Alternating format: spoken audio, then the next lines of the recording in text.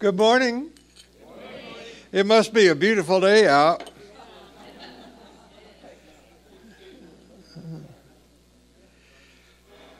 Great happy hour last night. Thank you. Is Jan here? Huh? Oh, she'll learn something.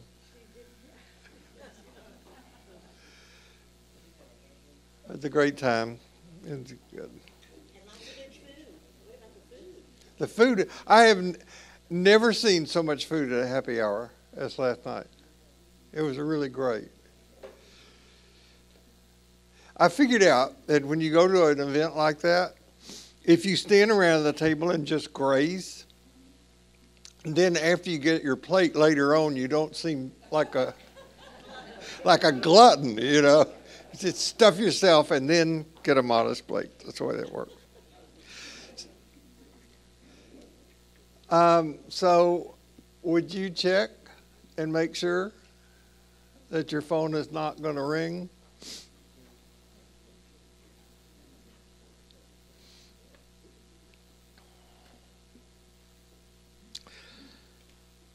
No matter who you are or where you are in your spiritual journey, you are celebrated here. Let's begin as we do in silence.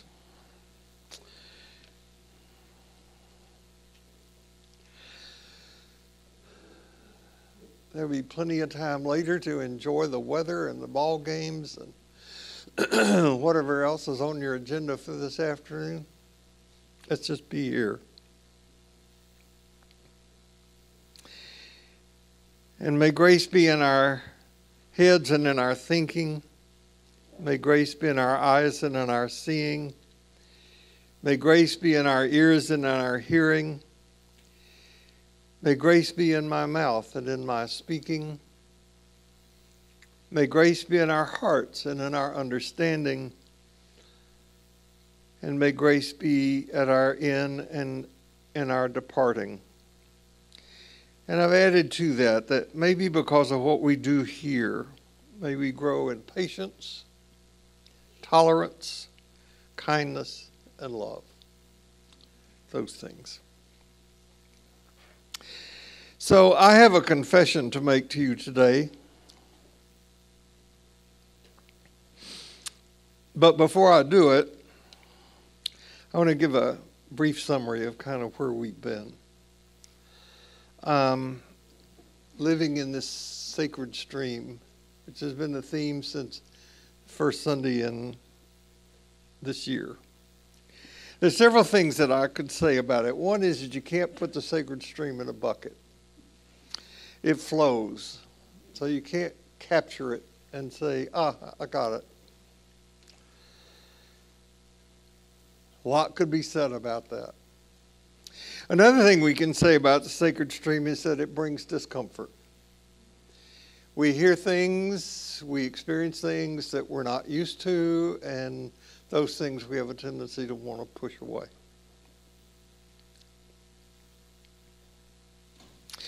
Appreciating and benefiting from that awareness means moving from one developmental level to another. And we've talked about at least 4 different models this year of developmental changes, psychological, spiritual, very cognitive ways that we move from one level to another.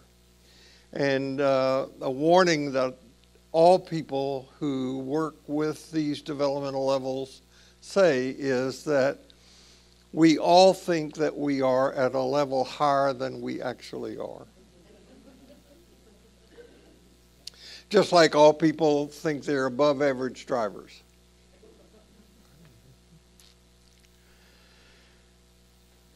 The sacred stream is also shaped by the territory through which it flows.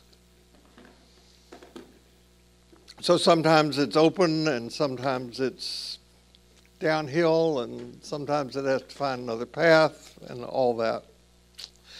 And then another thing is that the sacred stream is an experience of non-duality, which you can't put into words, but I need to put it up there because that's what it is. This is kind of a summary of everything I've said so far this year about the sacred stream. Probably could amplify on a few points. I don't think I left anything out. So now to my confession, which is multifaceted. You'll be hearing bits and pieces of it throughout this teaching.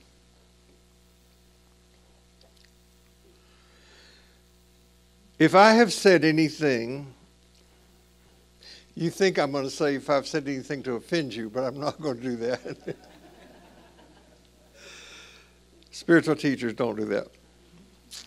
But if I have said anything that has contributed to an illusion that I have any of this figured out, forgive me, because I don't. I realize now at 87 that I may be, perhaps, possibly, on the front edge of having done so. But I don't really know anybody who has a real grasp of any of this. It's there. It's a map. Maybe we dip into it from time to time.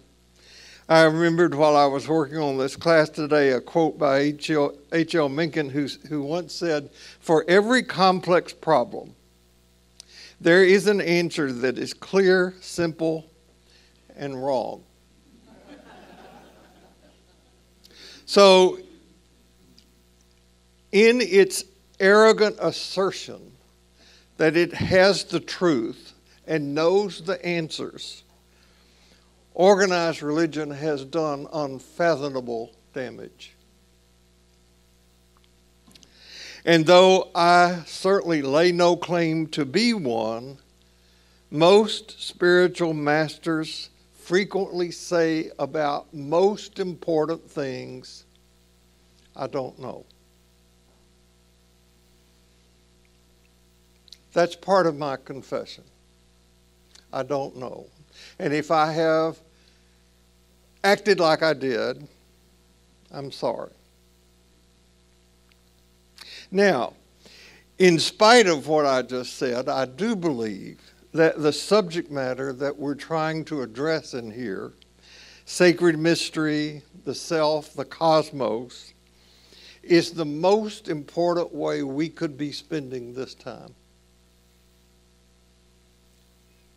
I want to say that again. This is the most important thing that we could be doing, and in light of my confession, it is impossible.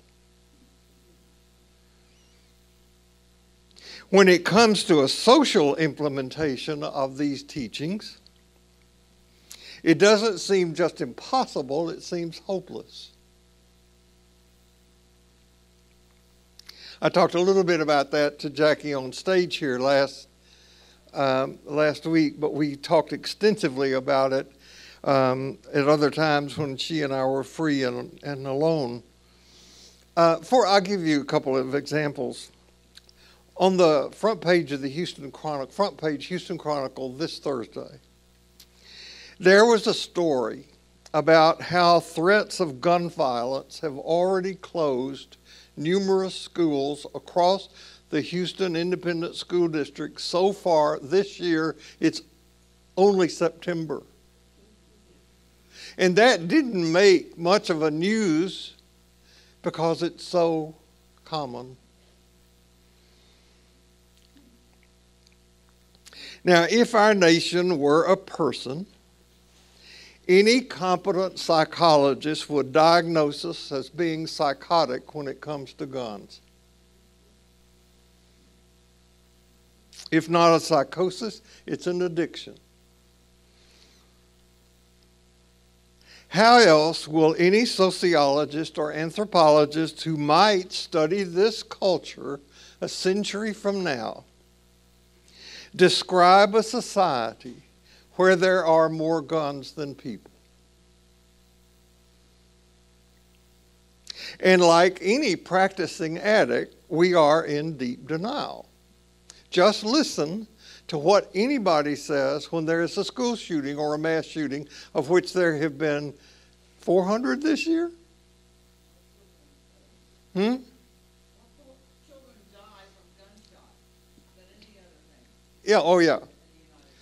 But we have excuses for that. And you just listen to them.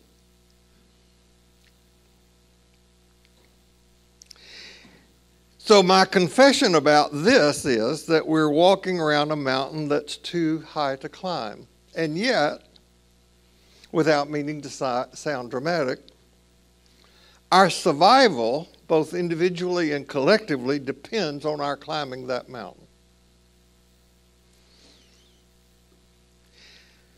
Okay, here's another facet of my confession. I don't know where we're going.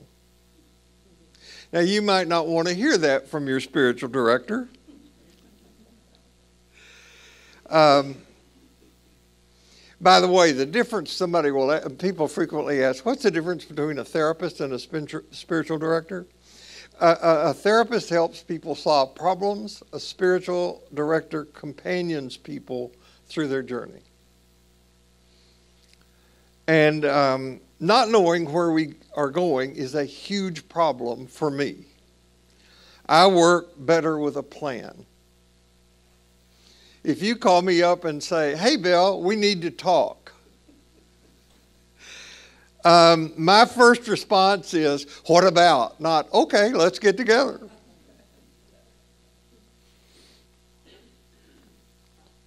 Now, I know that humans have always lived in times of transition and peril. Buddha's beginning point was life is difficult. And Jesus' repeated teaching was that if you wanted to have life, you had to go through the door of death to get it. Jesus and Buddha were not feel-good prosperity gospel guys. In our time, however, things have reached a tipping point beyond which we may not recover. When Henry Ford invented the means to mass produce cars, buggy manufacturers went out of business, more or less. That was not a big deal. That was inconvenient to buggy manufacturers. A boom to most of us. When Edison came up with the light bulb, candle makers went out of business for the most part. Not a big problem. We like electricity. When the atomic bomb was conceived and implemented, that was something different. Global shift, major problem. Again, front page, Houston Chronicle, this week, the sadist dictator Putin has said that if Ukraine uses higher grade weapons to defend themselves from his invasion of Ukraine, these weapons will be supplied by the United States. He will resort to, quote, the nuclear option. Have a nice day. One other example. We are the first generation in history to know of global warming. And we are also the first generation in history to be given the insight and tools to do something about it.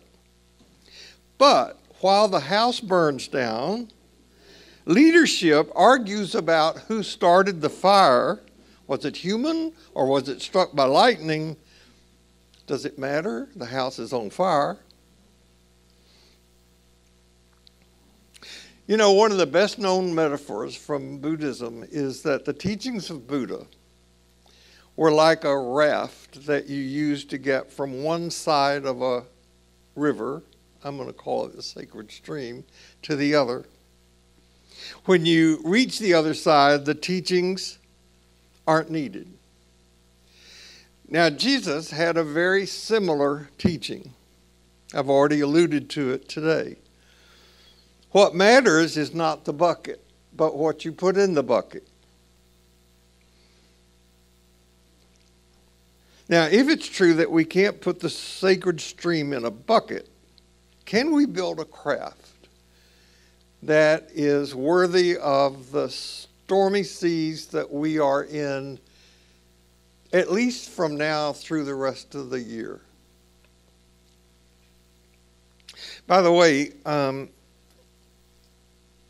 there are many, many parallels between the teachings of Buddha and the teachings of Jesus. Many books have been written about them. Marcus Borg has such a book. What it shows to me, I think, is that both Buddha and Jesus were coming from the same level of consciousness. Remember levels of consciousness that we talked about? Marcus Borg says the only real difference in their teaching was that Jesus had a very strong social political emphasis. Now, Buddhism puts most of its emphasis on the games the ego plays, that is, denying the house is on fire, while Jesus emphasizes love of the neighbor, getting the neighbor out of the burning house, and then doing something about putting the fire out and finding out who started it. Now, the sad thing is that Jesus' teachings have been consistently ignored because it was fixed very early on that you couldn't talk about political and economic stuff in a gathering like this, particularly in worship in Christian churches. So Christianity made the teachings of Jesus very private and very personal. The questioning emphasis in the religion where I grew up was, are you saved? And are you going to heaven when you die? That's what mattered. So I have another part to add to my confession. I emphasize the importance of a daily spiritual practice. In case you were not aware of that,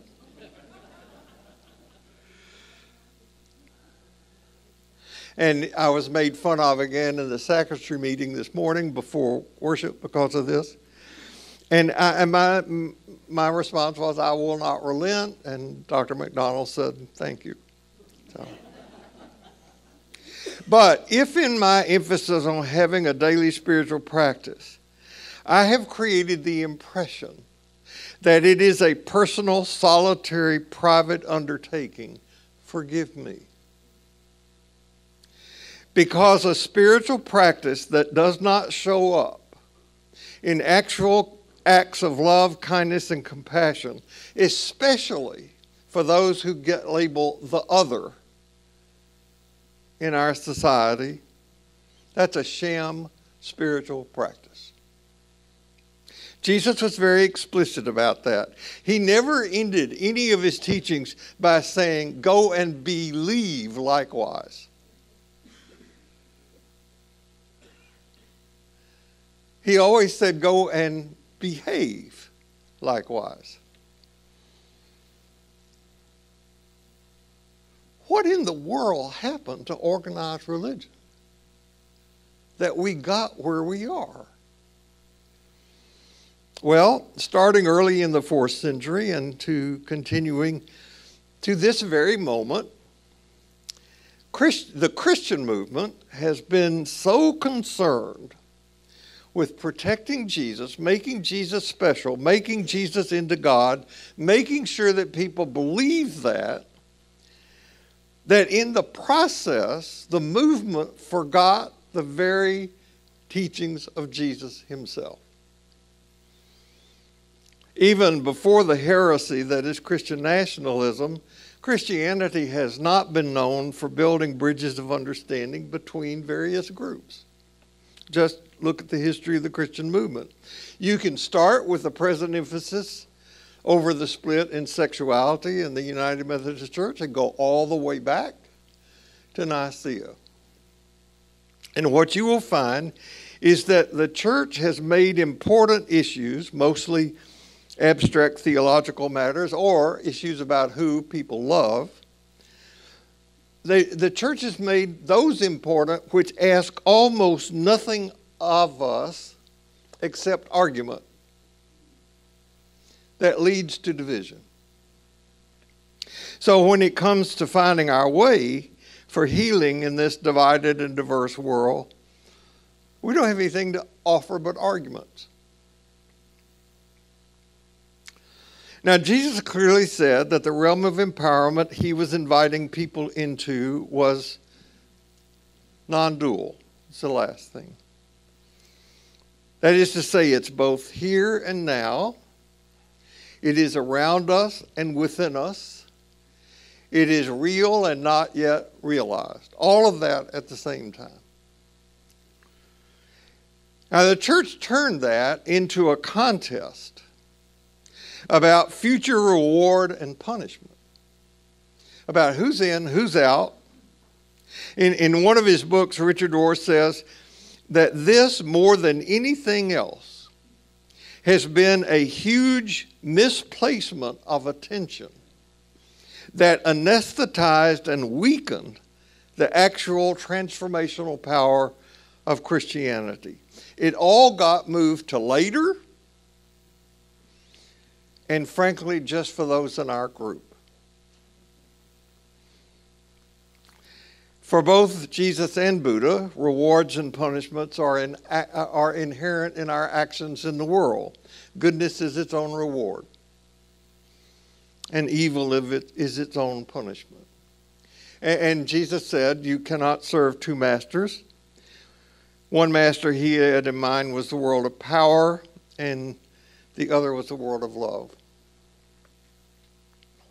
Now, I need your attention, because what I'm about to say is important.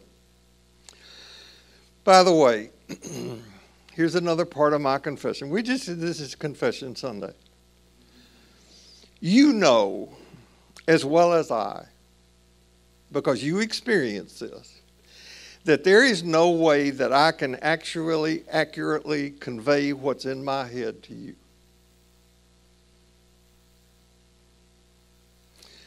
Over the past few weeks, I have found myself in a variety of different conversations, in a variety of different contexts with different people talking about dreams, nighttime dreams, the importance of dreams. Now, I am not going to back off my claim that 40 plus years ago, doing dream work literally saved my life.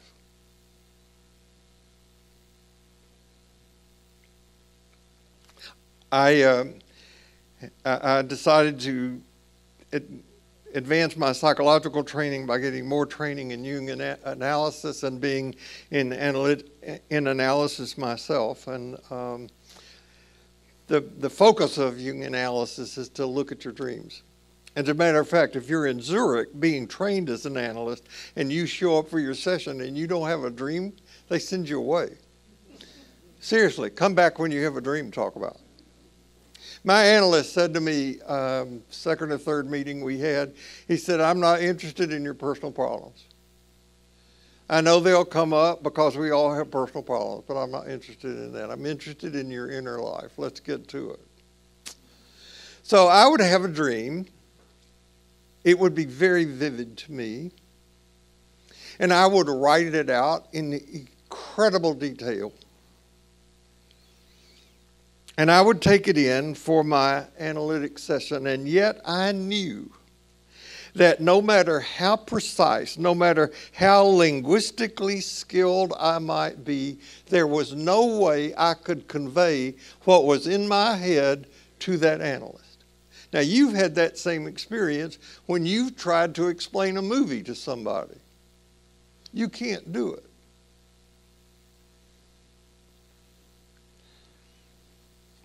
Yet we try. And we assume that the other person has gotten. You get it? Oh yeah, I got it. So here goes. There are two worlds. This is what's important. There are two worlds. There's the world as it is, which is the world of power. And there is the world as it should be. That's the world of love. Two worlds.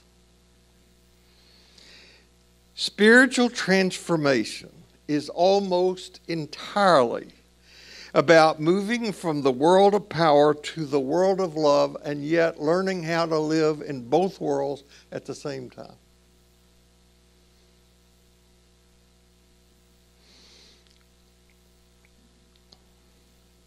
Now, as we grow gradually in our understanding of and involvement with who we truly are, people made in the image of and conveyors of the mystery of grace and love, we will come to see more clearly the inadequacy, the futility, and the weakness that's involved in domination and control.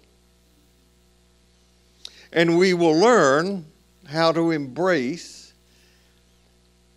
and be embraced by the world of love.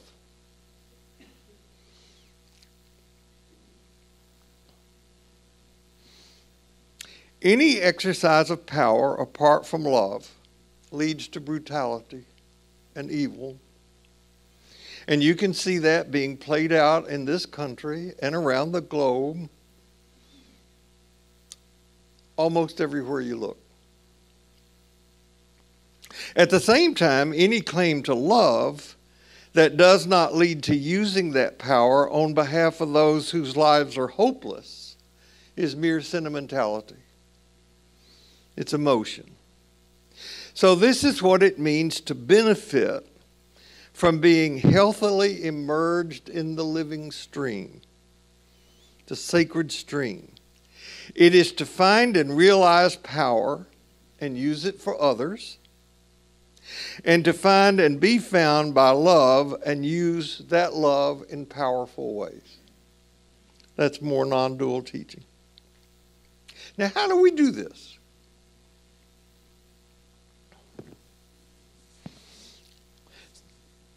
Somebody asked me last night at happy hour how long Ordinary Life had been going on.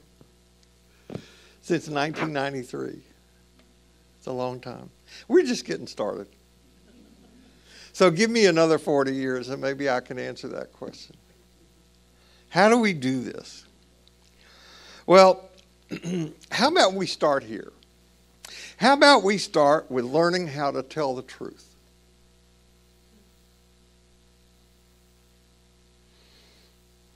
I want to teach about two things over the next 2 weeks. One is about truth, and the other is about character. So let's start with truth. We begin to build the craft to ride the sacred stream by learning to speak the truth. I'm sure you always do. You know, up until about 1700, perhaps a few years before that, people took for granted what they were told by people in authority. By people in authority, prior to 1700, or around 1700, that would have been kings, clergy, the Pope particularly, czars, emperors, chiefs, like that. At that time, in what we now call the Western world, which was much of Europe at that time, maybe a third of the male population could read. 1 in 10 women could read. I have never understood why, how in the world leaders of any country, especially this one, disadvantage so many young people.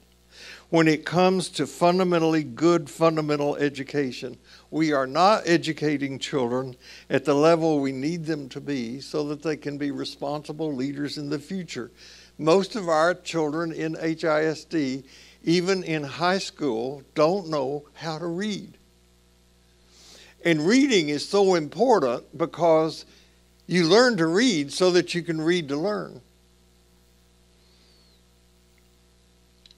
Now, though the founders of this country hammered into our founding documents the importance of separation of church and state, even those leaders, certainly the population in general, but even those leaders knew about as much about religion, their own as well as anybody else's, as I knew about the cosmos when I was in high school, which was not very much. Today, more people know more about the cosmos, but still not very much about religion. The ignorance that is Christian nationalism has its roots in poor education. It has its roots in poor theology, as Jackie Lewis said last week.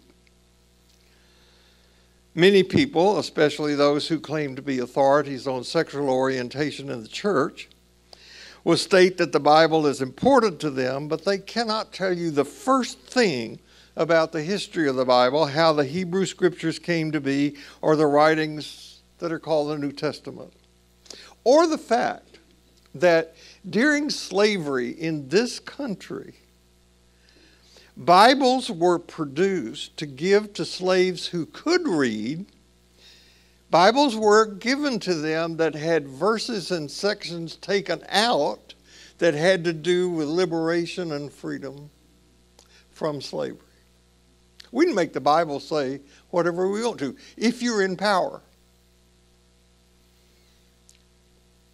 So most people still read the Bible to fit their already decided opinions, and they're not shaped by what they read. So it's paradoxical that though most Americans say they have a very deep commitment to their religion, their knowledge of that religion is as shallow as their commitment is deep. So we need answers about important matters, and religion is an important matter. If they're true, they keep us on a humane, human, spiritual path. They're wonderful. But answers that are not wonderful when they're not true. Now, people claim things to be true that aren't true, like this water is clean when it's muddy. You drink muddy water, you're going to get sick. Drinking muddy water as a society makes people sick, makes society sick.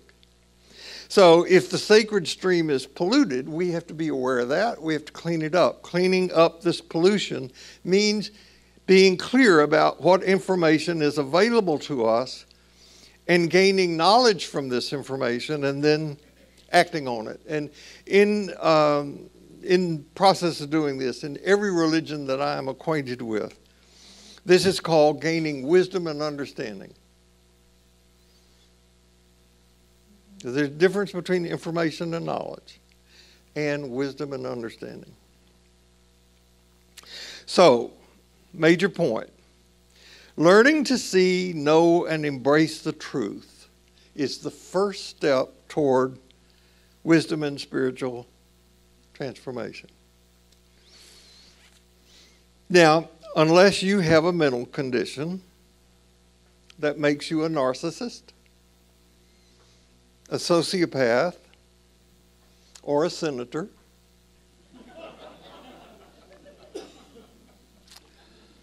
you likely believe you tell the truth most of the time. Certainly we want to hear the truth most of the time, unless it touches our very fragile egos in ways that we don't like. Unless the truth goes contrary to already our previously held positions, we don't want that to happen. My first spiritual teacher in Houston, who was a Buddhist, introduced me to the very painful fact that I lie a lot. This may not be true for you.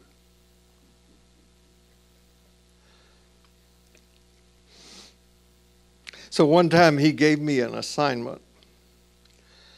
And he said, I want you to go a week doing two things. I want you to go a week being aware of when you do not tell the truth, the whole truth and nothing but the truth. Whole week. Don't put a spin on anything.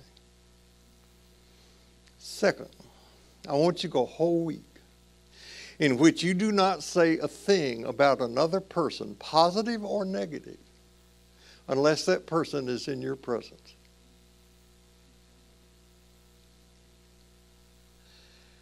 He took away 90% of my conversation for that week.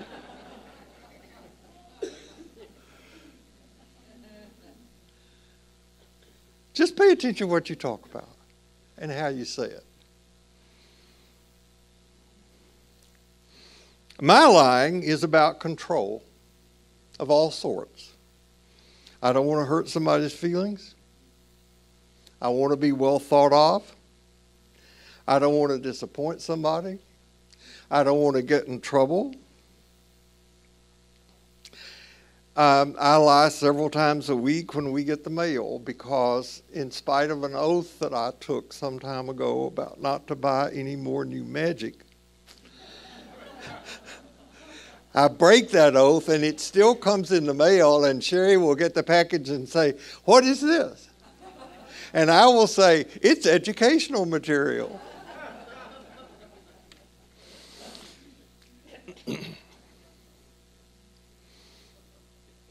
And I rationalize all this as being polite, being funny. It's all about control.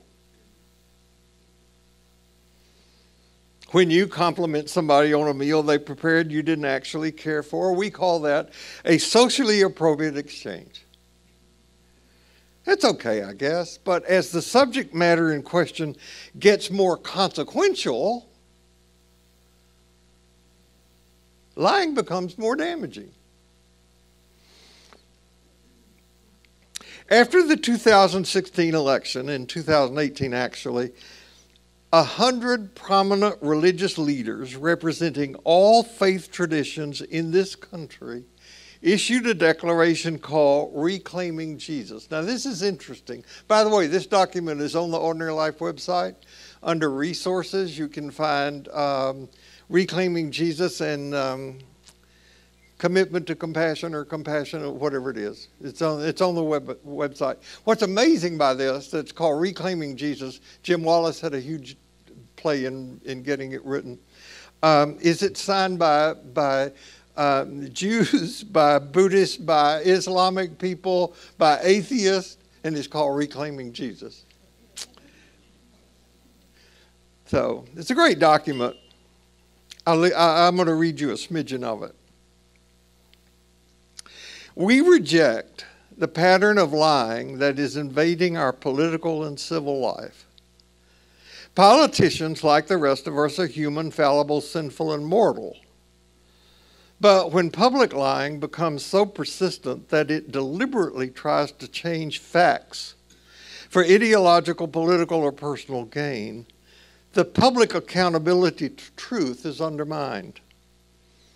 The regular purveying of falsehoods and consistent lying by the nation's highest leaders can change the moral expectations within a culture, the accountability for a civil society, and even the behavior of families and children. The normalization of lying presents a profound moral danger to the fabric of society. Now, here's the interesting thing. This document, Reclaiming Jesus, was not greeted warmly by Christians. By the evangelical Christians that became Christian nationalists, they didn't like that. Now, there's an irony for you. The truth is that we are in a time when there is an incredible distortion of the teaching of Jesus being done, ironically, in the name of Jesus. There's very little, if anything, of the teachings of Jesus in Christian nationalism. Jesus taught, and these are Eugene Peterson's words, I just like his translation better.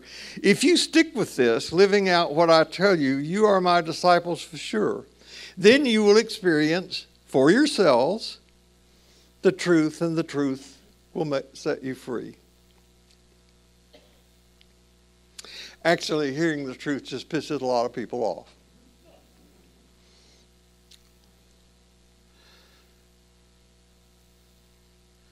Stephen Hawking said, the greatest enemy of knowledge is not ignorance, it's the illusion of knowledge. And Plato astutely observed, what is honored in a culture will be cultivated there. You all know Joseph, the crossing guard. I love Joseph. He and I got a great relationship. And I left work Wednesday, and I said to him, just trying to make connection, I said, hey, the Texans didn't do good Sunday, did they? He said, yeah, it doesn't matter. Because the Astros won the Western Division. Did you know that? Once you stay up on sports.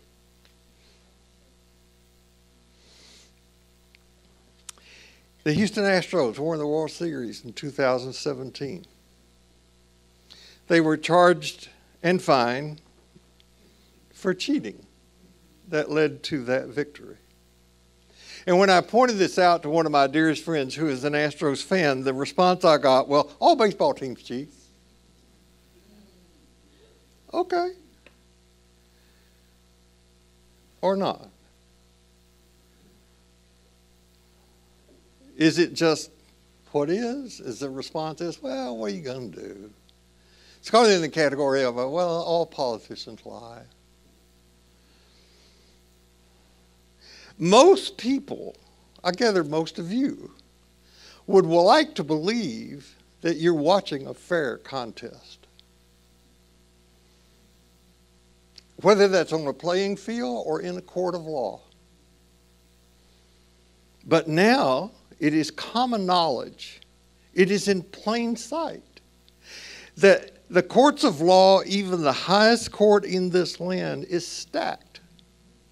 Not in favor of justice, but in favor of a political party. What is truth? What is true?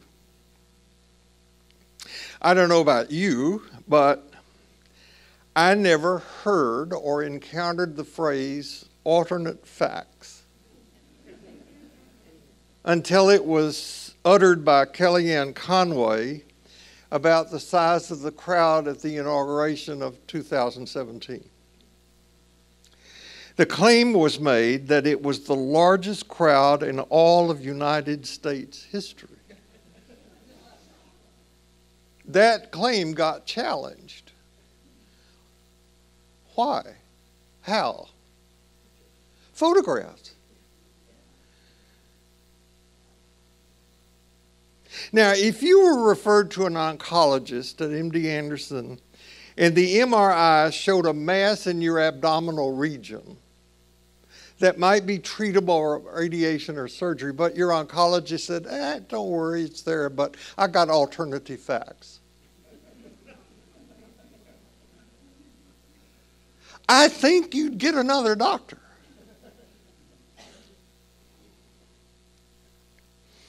So on January 21st, 2017, press secretary at that time, Sean Spicer, berated reporters and said, this was the largest audience ever to witness an inauguration, period. Both in person and around the globe. Now, to be fair, he later recanted that position, at least said he was sorry to make it. But in an interview with Chuck Todd, Kellyanne Conway said, we have alternative facts. Todd said, alternative facts aren't facts, they're falsehood. Conway replied, now listen to this, because this is relevant to religion. Conway replied to Todd, she said, think about what you just said to your viewers. Now her implication was, what you just said made our side look bad. It made us look weak. It made us look less than. She went on, that's why we feel compelled to go out and clear the air and put alternative facts out there. It was justified because the position I already held didn't match the facts. Now, in an effort to help you embrace this new philosophy, Golden Books, thank goodness. You remember Golden Books you used to read your child? Has come out with a Golden Book of alternative facts.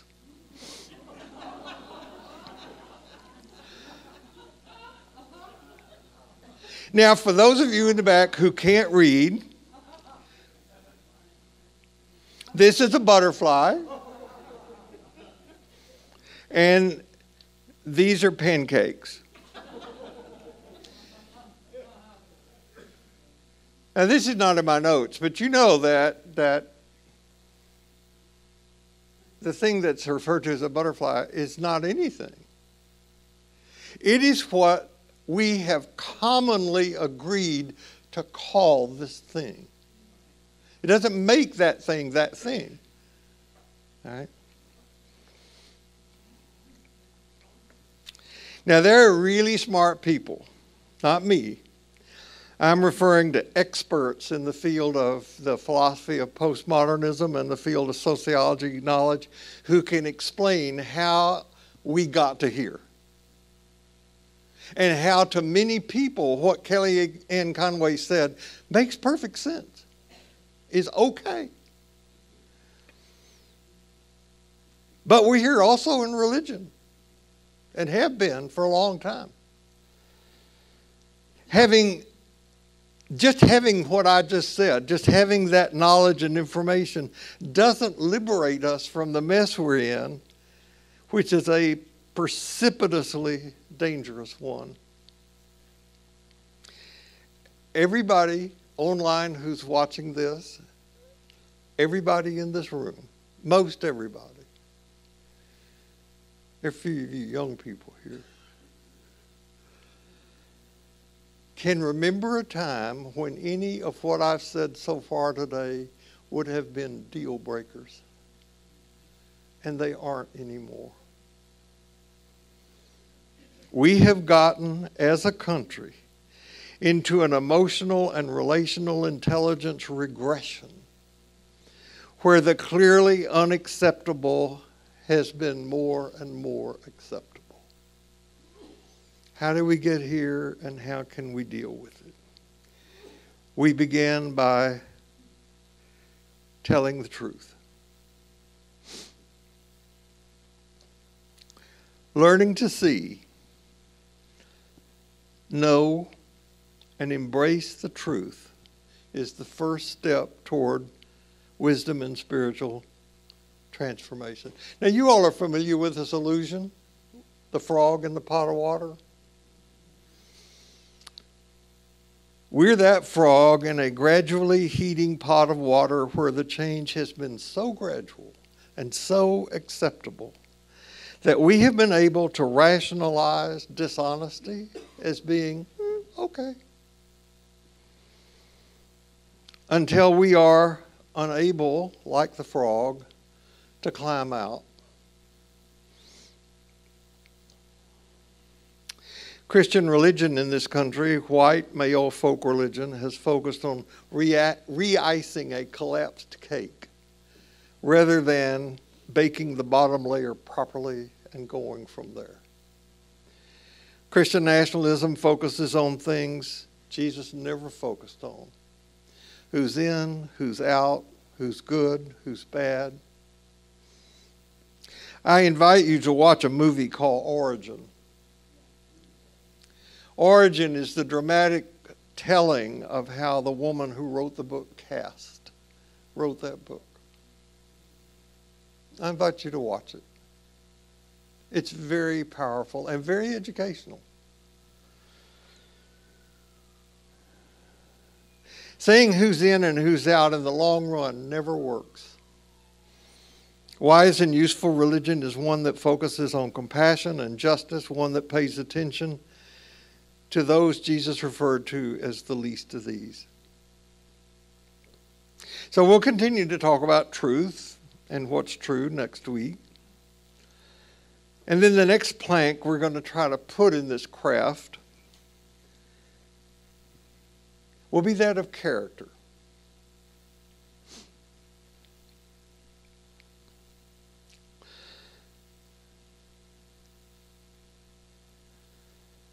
Now, I don't know what you put on your resume. Do people write resumes anymore? I don't know what you put on your resume, but there's a resume image that we all put out, I guess.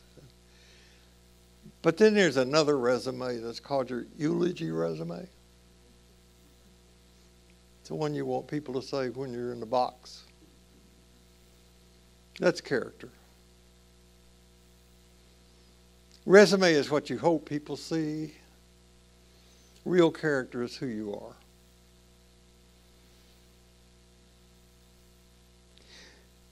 Right now, I would sum up by saying the truth is that if something is true, it is true all the time, everywhere.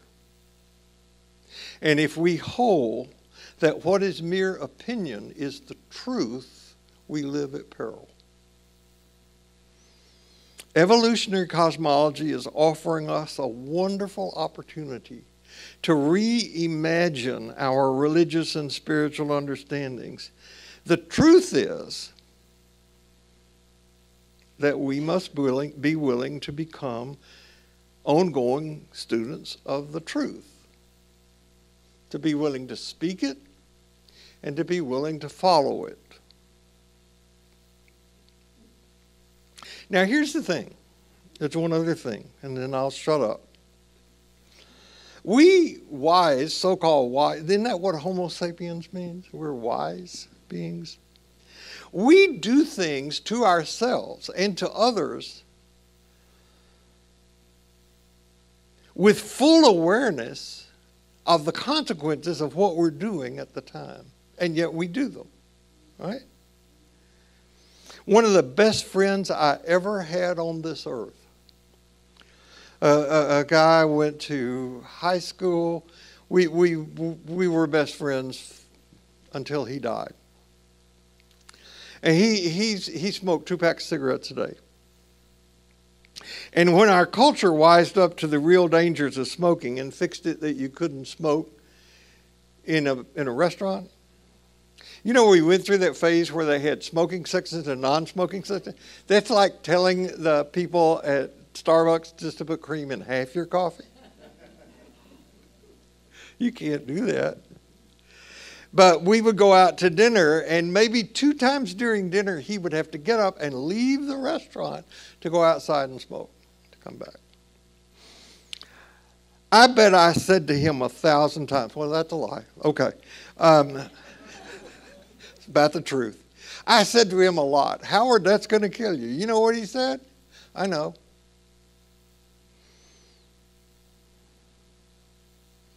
As a spiritual director and counselor, I have said numerous times to people about a wide variety of things. You know, this is going to blow up in your face. I know. You're going to have a bad outcome if you keep doing this. I know. This could be the end of your marriage. I know. This could get you fired. I know. Sometimes when the inevitable happens, then those very people will say, why did God do this to me?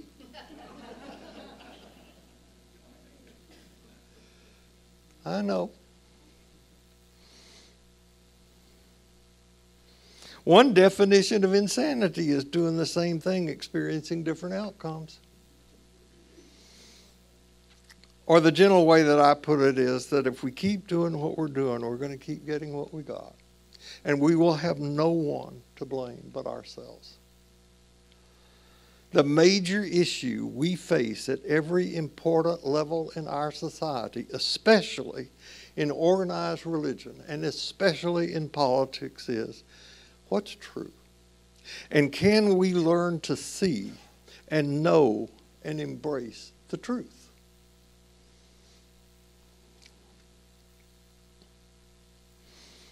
Guess that remains to be seen. No matter where you go this week, no matter what happens, remember this: you carry precious cargo, so watch yourself, and I'll see you here next week. Thank you.